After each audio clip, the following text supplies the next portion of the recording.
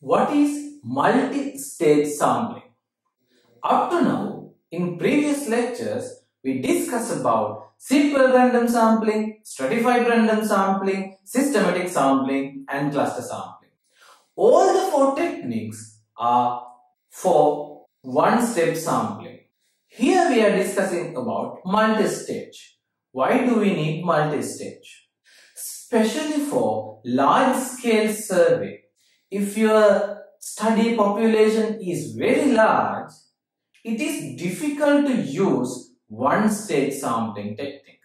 Even though it is cluster sampling, assume that this is the total population where we have 4 clusters, but still assume that this single cluster may contain 20 million people or 20 million animals.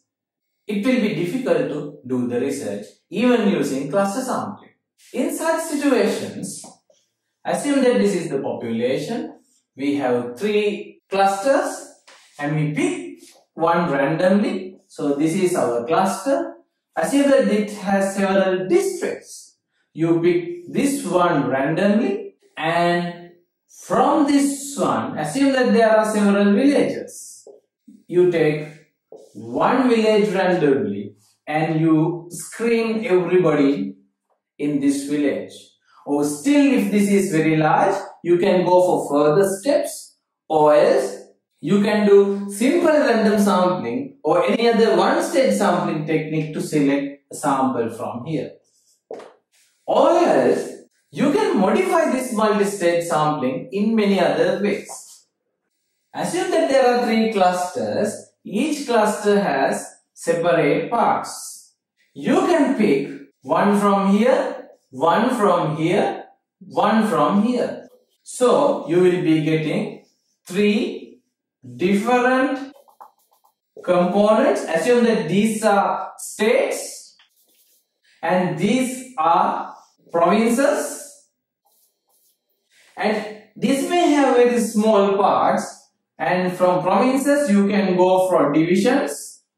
So like that you can select several of the small components from each large component and go until the smallest size that you achieve.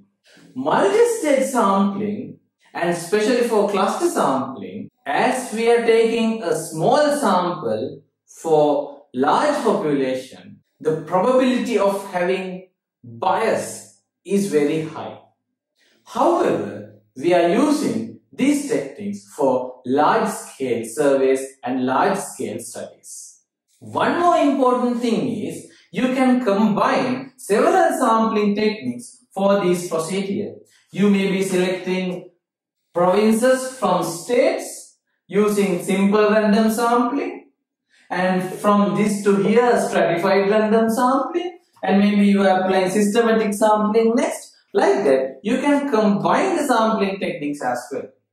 Keep in mind, most important thing is, if you are planning a research, most important thing is, you must be clear about your objective. According to the objective, you have to select the sample. In such case, you have to be careful about low bias, high precision and high accuracy. In next few lecture series, we are going to discuss about non-probability sampling techniques.